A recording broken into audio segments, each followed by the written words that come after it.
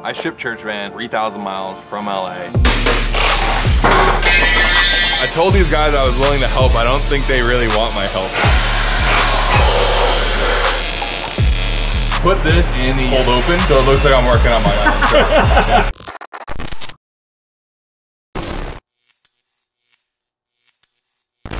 And on today's episode, we finally get to work on a church van.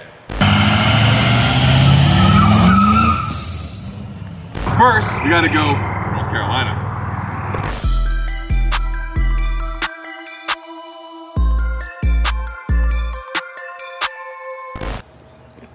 That's right, I shipped church van about 3,000 miles from LA to Ujoint Off-Road because they are the best at doing four-wheel drive swaps on the van. And we are here for the next couple of days to get all of that done and then eventually drive the van back to California. So that's what we're here for, let's do it.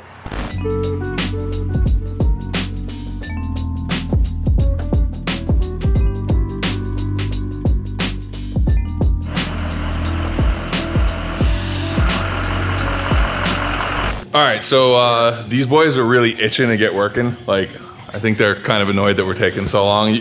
This truck's been sitting here for months and they're like, let's just get it done and get it out. Yeah. All right, so quick intro for everybody. I'm Steven. Hunter. I'm Connor. All right, and I'm gonna try not to be too much in these guys' way, helping out, because I think they're looking like helping. We'll get this done in a day, you turn the damn cameras off. Chris, you're gonna run us through what the kit is, everything, because this is everything that's going on the truck, which actually kind of seems like a lot when you lay it all out. These guys said that you haven't laid out parts in forever.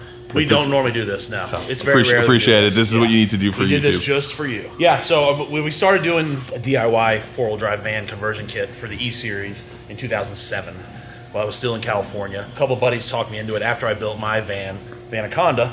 And at first I did it as like a one-time, all right, one and done. I made 15 kits, said get them while you can. I promoted them on Yahoo groups. Remember back in the day when that's the only way we really had. Wow. Man, you're going back. You're going back. Yeah. So we started with this, just as our spring hangers.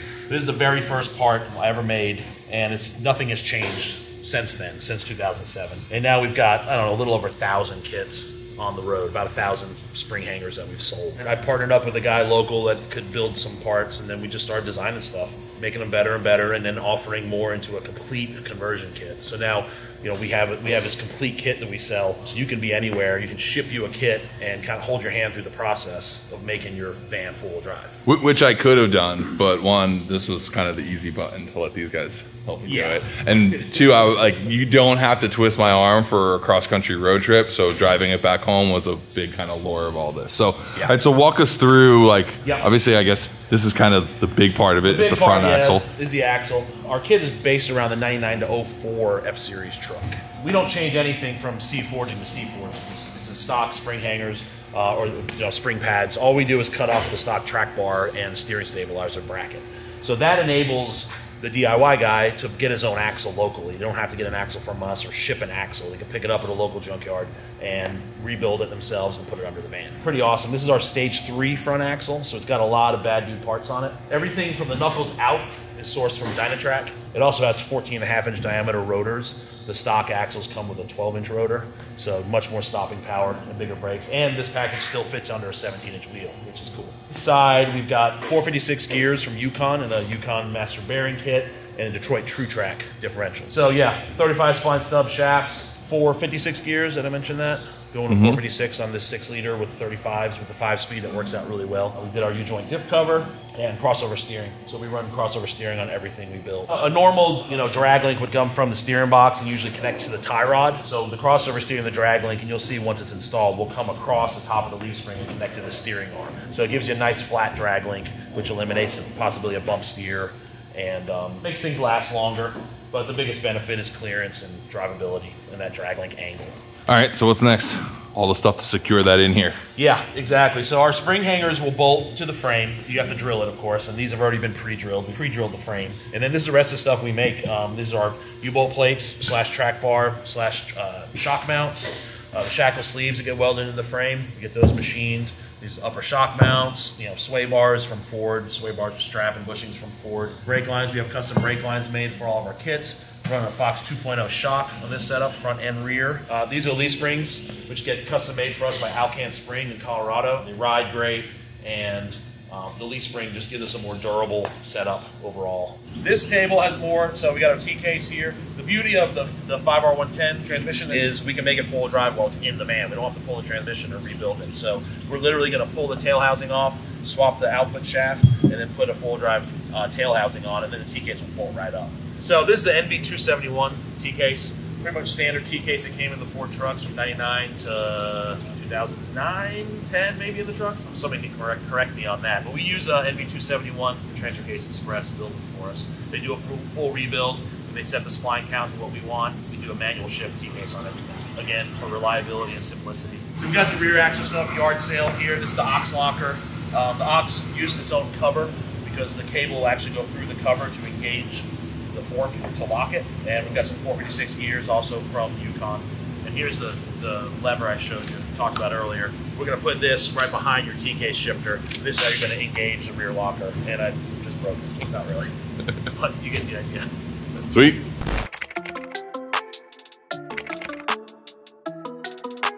All right, it's time to go on a little shopping spree. We got a ton of stuff that we need to pick up for this project. That's like everything from a winch to shocks to a bunch of different accessories, and also, really important thing, wheels. So here we are, 4 Wheel Parts in North Carolina. We'll go see what they got. Let's go check them out.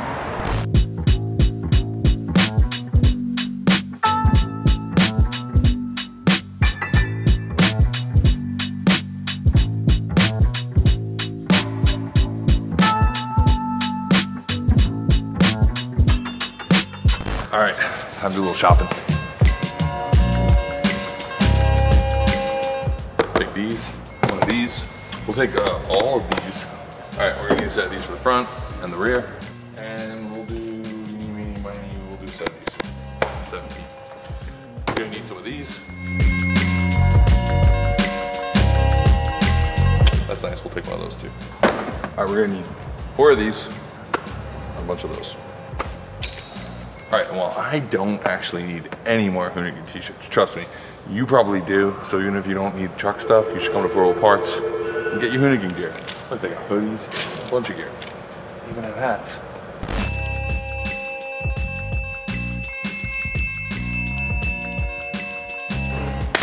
We'll take it all.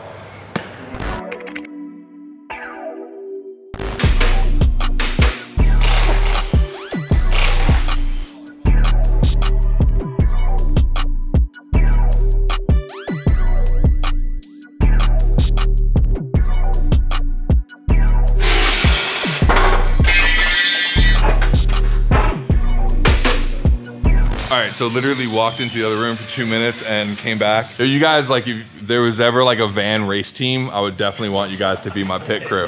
Like, we can make that happen. I told these guys I was willing to help. I don't think they really want my help. This is clearly something. How many of these do you think you've done? Probably 80. Yeah. 80 of them? Well, since he's been here, yeah. How many have you done? Been here 9 years, man. That's a lot more than me. That's a lot. Do you ever work on other stuff? Nope. Man, he says that with a bit of resentment. I hate it here. All right, so what phase are we at right now? Because they've already dropped the whole front end. Yeah, front end's out. They're prepping to install the spring hangers that we've already pre-drilled, and then we're gonna get the plasma out and cut the shackle sleeve holes, cut the engine cross member, and then weld the shackle sleeves in and weld the upper shock mounts in. And then all the cutting and welding is done. Yeah, then hang springs. Yeah. So fuel tank's coming out right now. So we're gonna chop the cap of the fuel tank off. We're gonna lose 3 gallons of capacity to make room for the T-case.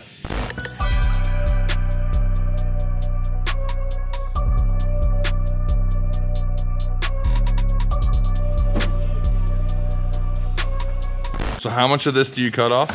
We cut it right here, so it's gonna lose just this. Oh, okay. It's about 3 gallons. So we'll send now. This will get sent over to the fab guys, and they will drain it, clean it out, cut it, and weld it. Not all vans need this. Right. You know, obviously any cutaway chassis, the fuel tank in the back doesn't need this.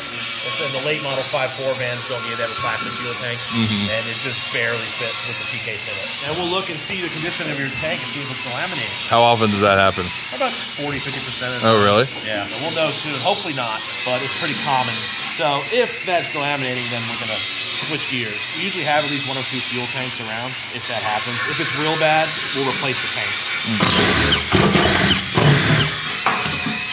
Ooh, missing his foot. I see flakes. Oh yeah. So it's definitely starting to delam, huh? For sure. Yeah, I'm gonna see if we have a.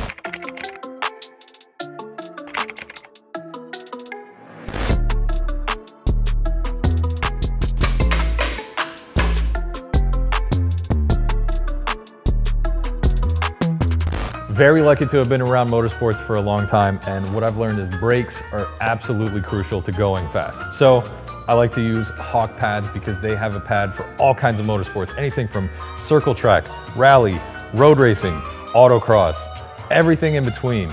They have something for you. And guess what? Here's the best part. You don't need a big brake kit to stop well. It's two things. You need the right pad and you need really good fluid. And Hawk has both of those on their website for you. Hawk pads can live in up to 2,000 degrees Fahrenheit of operating temp. That's insane.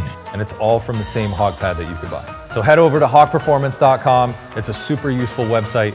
Get the right pad for you. Save your money on that big brake kit.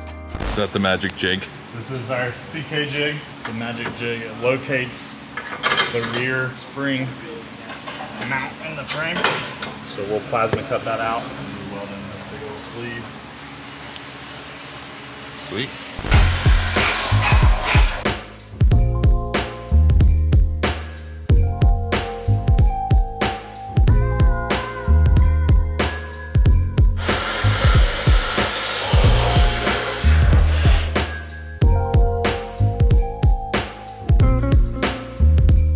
All right, you want to explain to me what you're doing now? So I just cut the front cross member, so we clear the pumpkin at a little bit more clearance on the front axle, and we just, you know, turn it out.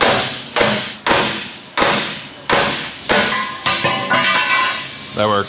Oh, so you got a little jig here too, just so you know kind of where your line. You just follow that line with the plasma. What we're going to end up doing is we're going to level these sleeves in the frame and kick out a little bit because the frame kicks in, and so we'll kick it out to meet our spring hangers on the front side. We'll weld those in, and then we'll weld our shock tabs up here. That gives it a kick forward because we do an axle push on the front springs. How much does the axle move forward on this kit? An inch. An inch? Sounds about right.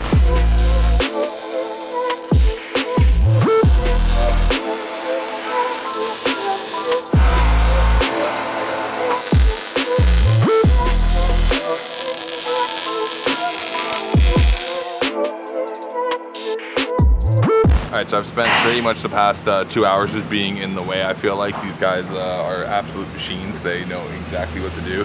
And every time I try to step into help, they kind of just give me that look like, that's cute, but we got this. So I guess we're gonna hang out, watch the rest of the truck get built, try to walk you through if we can keep up, because they literally are hitting it. They're like double teaming the truck. There's like 2 dudes in the back, 1 dude in the front. Hey, yo! And it's hard to even keep up. Like both of us are on cameras trying to just keep up with how fast they're moving through all this. They said they normally can get through this entire build in a day, but I think from a DIY side, like looking at this, having never done this before, my guess is it would take like 2 full weeks for us to do it. And these guys just know every size, everything they need to do. They've got all their jigs, they got everything ready. I will say, like, I would be super confident to just go do it on my own, but at the same time, I'm pretty happy these guys are gonna get it done like in probably a day and a half. And then next episode, we'll do all the other stuff, bumpers and everything else. But my guess is by the end of the day, they're gonna have this thing back on its wheels. We don't have tires yet, so it'll be back on the stock wheels, but they're gonna have it that far, which is kind of crazy how quickly these guys are moving. But yeah, anyway, stay up to speed.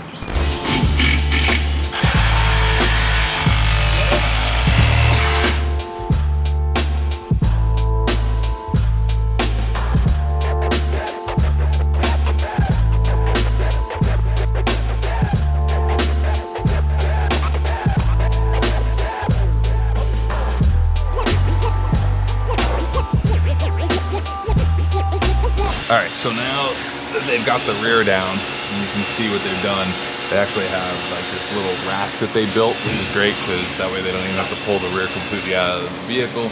They just drop it down, which means that they can keep like parking brake cables, and a bunch of the lines are already kind of in place.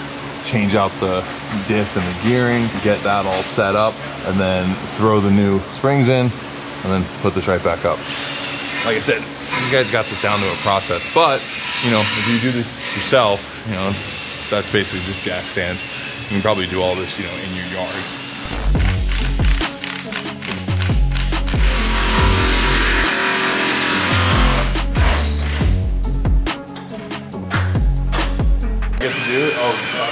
Oh, this is my moment? Oh, I'll go. Yeah, now I feel like I actually worked on my vehicle. Slide it up under, right? Boom, done. Got it, sick. That's typical, right? You gotta drop the nuts. Yeah, just put this in the cold open, so it looks like I'm working on my own truck. So just the style of editing, you guys will think I built my truck now.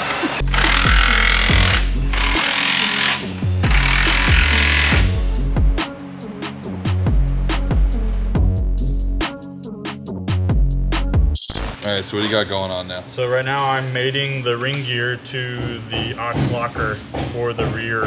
What's the factory gearing? It was most likely 373, and we are going to a 456. Which will make up for 35s and then eventually 37s. I was like, I'm gonna do 35s, and then I got here and I saw all the trucks on 37s, and I was like, I guess I'll do 37s later.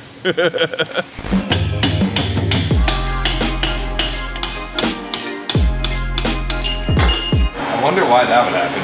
Weird. Oh yeah. What is it? Yeah, parts of the clutch pack.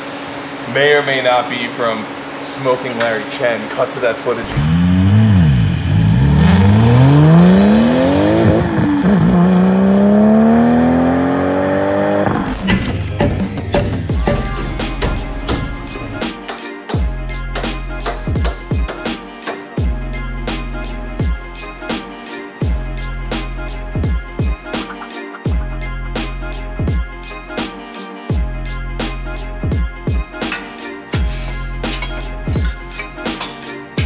So how many variations do you have of this? Like from the first one you built to what this is now? Like how many times have you changed it? Yeah. Probably only like twice. Oh really? Yeah. And honestly, we only changed these just because of the Fox shocks. When we switched from Bilstein to Fox, Yeah. they have a much bigger head on them. And that's the only thing we So changed. just changing the cup size. Yeah, just to gain a little clearance. But yeah, no. The upper track bar mount's been through a few revisions, but these have stayed the same since we designed them years ago.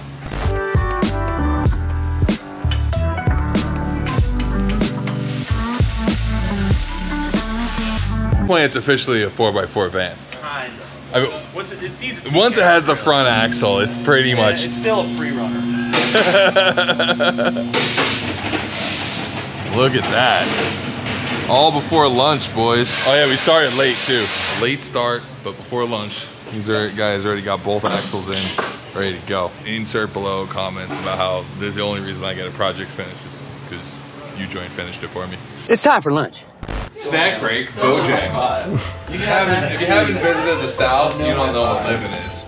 So you've had a Bojangles biscuit. By the way, can we just iced tea? Steep it like I mean it.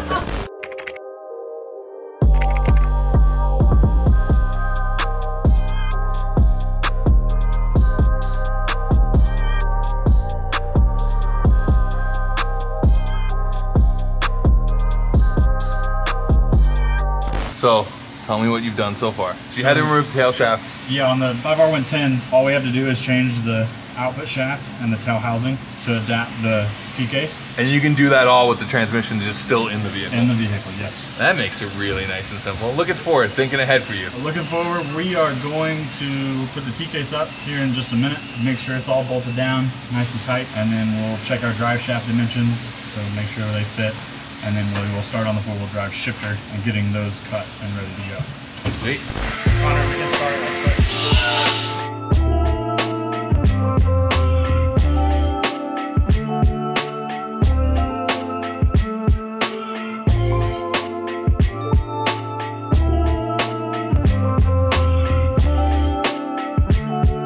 All right, so now that this is all in, walk us through kind of the design. So spring hangers are installed. Obviously, front springs are installed. Shackle sleeves are welded into the frame. We've got our shackles, everything bolted up and greased and lubed and pretty.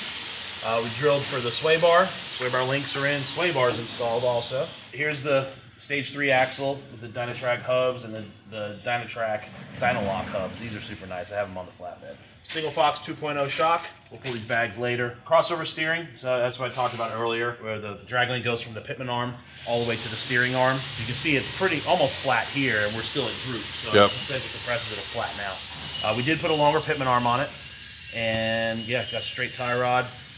U-bolt plates. bolted up. So this is a U-bolt plate and the track bar mount and the shock mount. And the driver's side is just U-bolt plate and the shock mount. So yeah, diff's full, front diff vent is full.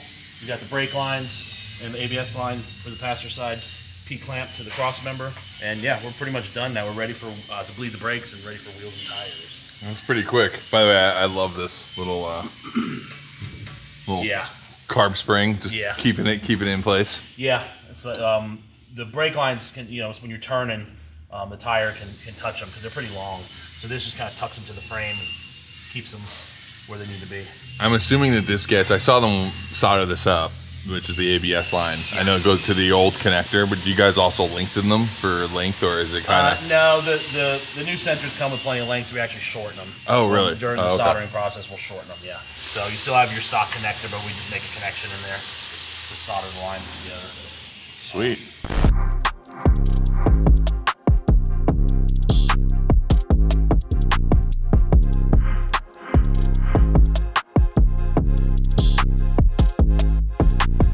I'm just sitting here, like, contemplating my life, realizing that these guys got more done in a day than we typically get done in an entire month at Hoonigan.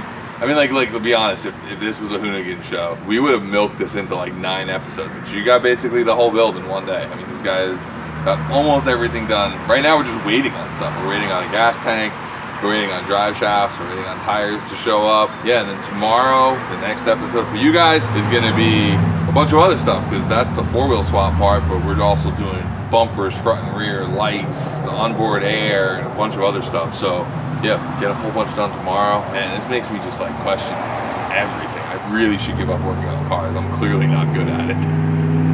Anyway, catch us next time. I just woke up from a little nap while these guys are out here working. Yeah, they love me already. Can I launch a boat from the front? That's what I'm kind of a little more curious on.